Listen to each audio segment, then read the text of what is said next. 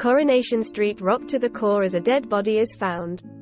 Toya Battersby's life changes forever in Coronation Street when she reveals to Nick Tilsley that she gave birth to a stillborn baby girl when she was 19 years old. This new storyline, which is already being called controversial by viewers, will kick off when Toya heads to the park to look for a missing Freddie the dog. When she gets there, she finds a group of men digging up a rose bed. They reveal they saw Freddie digging in the same place, and believe Roy Cropper buried Lauren Bolton's body there.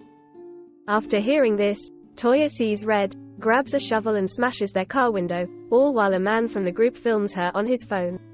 When Nick arrives, he manages to persuade Toya to put the shovel down as she bursts into tears. That afternoon, Toya calls in the flower shop and purchases a single yellow rose, and when Joel Deering asks who it's for, Toya lies and says she's buying it for Leanne Batterby. In the week, when Joel asks Leanne if she liked her rose Toya bought her, she quizzes her sister, who makes out that she binned it. Toya remains adamant she was right to defend Roy's reputation, but Nick is left puzzled when she calls the location at the park such a special place.